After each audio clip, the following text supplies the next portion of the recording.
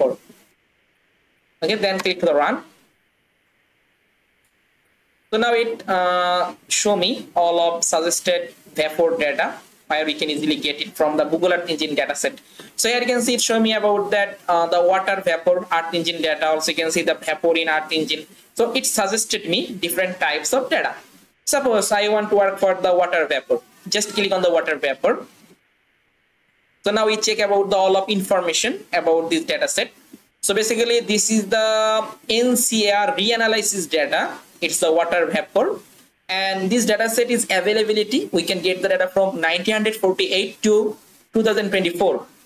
Okay, so very long past time we can easily get it from here. The water vapor, and this is the data, and you can see about that. This is the unit about that kg per meter square. Okay, and this is the total column water vapor. Okay, this resolution is not much good because you can see this pixel area is very high. Okay, so it's this resolution is good, but we can get the data set very long past time. You can see about the all of discussion about the data set, how they create this data. Okay, so you can see about all of information. Suppose now I want to use this data and try to make the map, and this data set is the globally available, so that's why I can easily use it and make the water vapor map, and it's available from 1948 to 2024. Very long time period, you can easily get it. Yeah, Mr. Rahman. Yeah. Mr. Rahman, I just wanted to know, I mean, the potential evaporation data from this this site, like Water Productivity Open Access Portal, WaPOR. Yes. Do we have in GE? Okay, so let me check that it is available or not. So his data W. Yeah, WaPOR. WaPOR, It is water productivity open access portal. A data set in Google Earth. We simply start on the Google.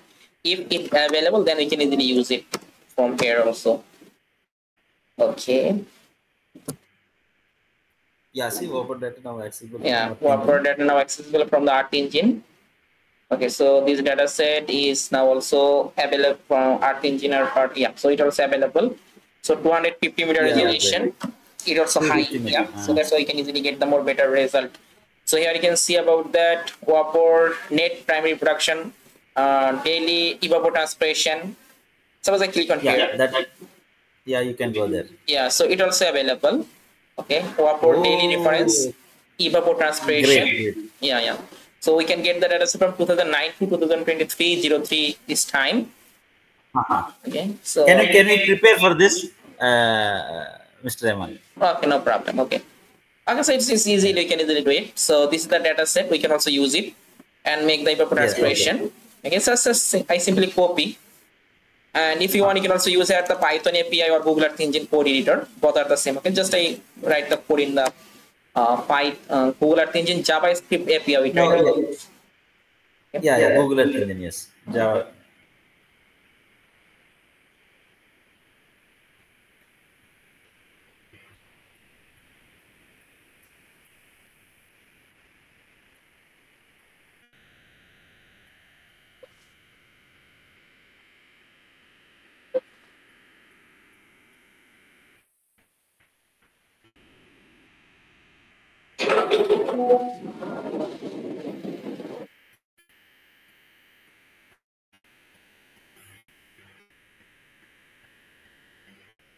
Okay, just paste here this snippet ID, and further just take a variable. Suppose I put the variable name is that dataset. You can vary name. Okay. So now, first of all, this dataset have a band. Okay. So this band we have to select. So just use the select function, and then you can see about that your dataset band. Here you can see about that. This simply copy this band name and then further paste here. Okay, and now just put your time period. So which time you want to observe this data. So use the filter date function and put your time. If suppose I want to put this time 2020, suppose 1st January from, I take the 1 year data, suppose 2020 December 31. So this is my time period. So now if you want to check about that, suppose how much images are available between this time, so just put the data set and use the size function. So now it computing how many images are available between this time. We can get the 365. So it's the daily data. Daily data. Daily so that's one. why yeah, that's why we can every single day we got a one image. Okay, so this is the daily data. We can easily get it from here. And further, suppose I want to visualize this data, or I want to make the time series chart. If I make the time series chart, then I can get what is the unit. This unit is the millimeter. Okay, this unit is the millimeter. And you can see here, this data set have a scale. Okay, so basically when you find out this type of scale, any data set, not only for that, any data set, this scale value we have to multiply with our images. All of images we need to multiply. Then we can get the proper pixel value of this data set. 0.1. So this is the scale of this data set. We simply multiply. So for multiply, just I make a function. Just use at the map and use at the function keyword and put the element name suppose image. And further in this curly bracket, just my argument. My argument is that I just return this image, return this image, multiply with 0.1. And I want to apply all of imagery, total 365. So just I use at the copy properties function. I copy these properties from this image and apply system time start to system time in. Okay, so now it will apply. And now if I make the time series chart, or if I make the map, then I can get the correctly pixel of water of evapotranspiration. You can get the correctly pixel. So now suppose I want to visualize this map. Suppose I want to visualize it for your study area. Visualize, and then check the result. Fujairah boundary. Yeah. So this is Fujairah. Yeah, Fujairah Emirate. Fujairah Emirate is there, no? FUJ.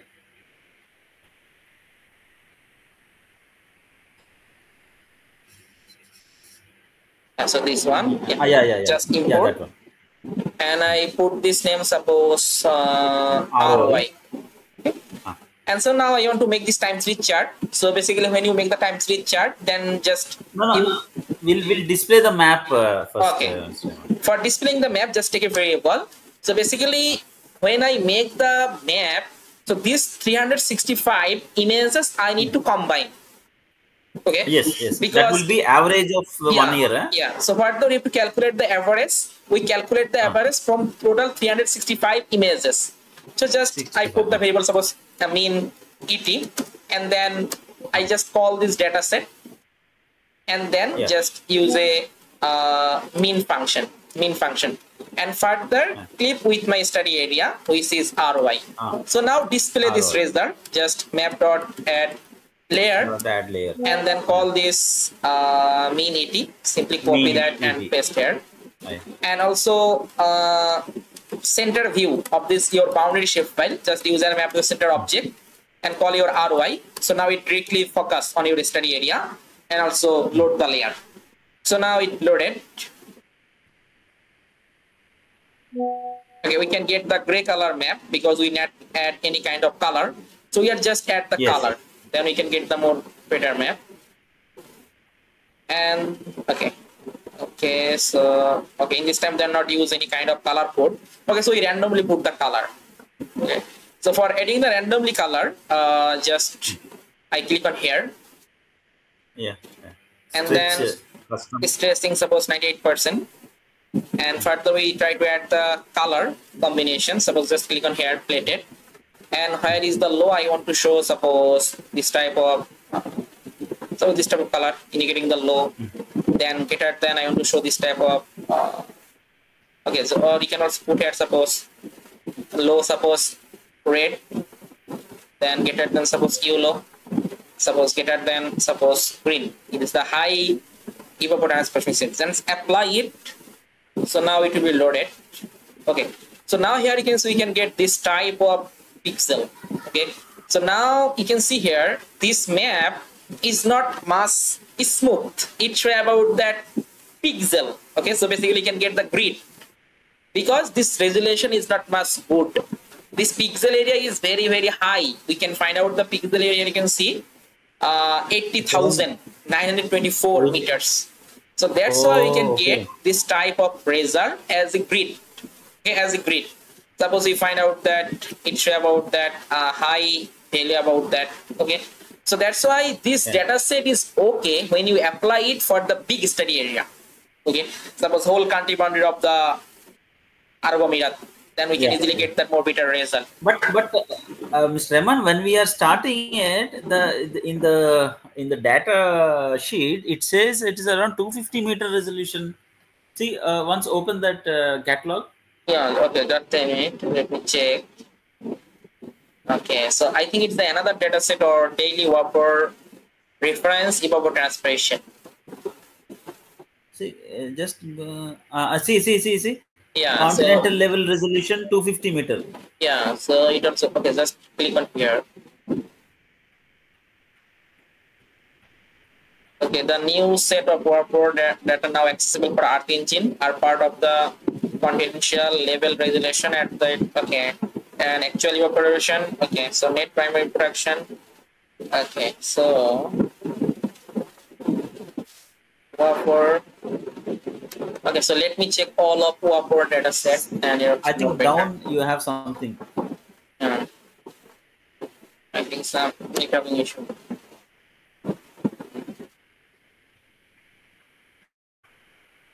Let's start here.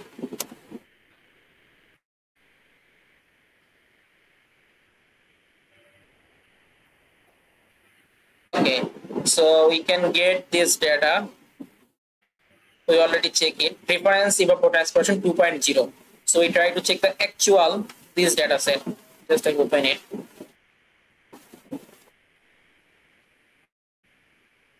So this data check the so this is the data. Yeah. So this is the I think this is the correct data about that. We can get the 248.2 meters. And this is the actual. I think we have to replace this one. Yeah. So just simply replace it. Snippet. Then we can get that more better result. Simply copy this snippet ID from here. And then just change it. Just simply paste here. And also check the band name about this data set. So this is the band name. And SQL is the same 0.1. So just simply change the band name also. Okay, so now try to run the code again. So now I hope we can get the more better map. And now set the color. Okay, so let me check if they're provide any color or not. Okay, so it's also not provide any color. So just we set the random color. Just click on here. Yeah. Okay, just apply. So show this type of yellow. Greater than show about that. Then put at that high. This type of green color and apply. Okay, so now it also more better map. We can get it. So here you can see we can get this type of result. So mainly this type of green color identify about that high net evapotranspiration result. We can find out from here this type of green color. Okay, suppose if you want to check the other stressing level, suppose click on here. Suppose I want to check 90% stressing and check the visualization. Just apply. And I can get this type of things. Suppose stressing 3 sigma. Okay, so now we can get this type of map here, you can see. So I think it looks more better. We can easily get it this type of green color. Identify about that high evapotranspiration value. Okay, just simply import and further copy this ID from here. So here you can see about that. Just simply copy this variable name and paste after the object name. I put the ED. Okay. And this unit is the millimeter. Evapotranspiration unit is the millimeter. And further we can easily export and make it map for arc power users. As well as if you want to check about the time series chart, when it will be high or low, this data set, we can also check it from here. Yeah. Okay, so do you have any question? Yeah, it is fine, Mr. Rahman. We can also keep the output function, no? Yani export. Yeah. Export okay, so for drive. exporting, it's very easy. Just we put here that export image to drive. We'll export it in our drive. So that's why you can